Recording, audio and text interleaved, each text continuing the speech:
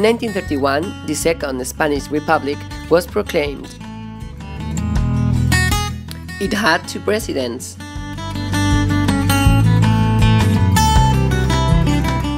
Niceto Alcalá Zamora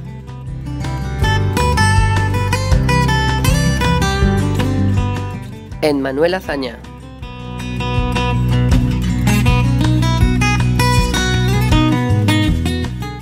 In the Second Republic, a new constitution was approved, which included the right to vote for women.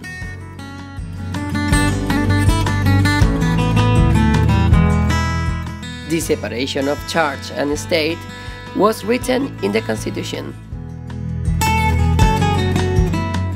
During this period, the first statutes of autonomy for Catalonia and the País Vasco were also approved. The government of the Republic implemented many reforms. A new education law was written, a land reform to distribute the land with more equality, and finally, a labor reform.